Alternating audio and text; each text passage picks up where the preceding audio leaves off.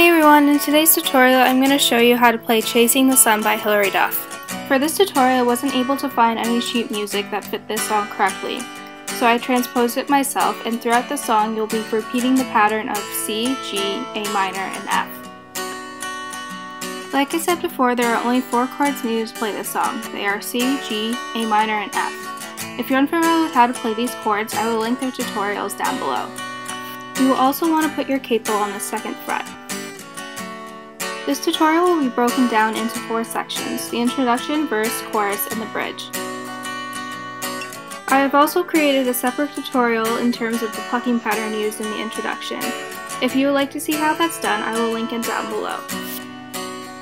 As always, the strumming pattern and the chord being played will be displayed in the top left-hand side. To make things easier, a D will symbolize a down strum, and a U will symbolize an up strum. If you find this strumming pattern too difficult, please feel free to do consecutive down strums, then work your way up from there.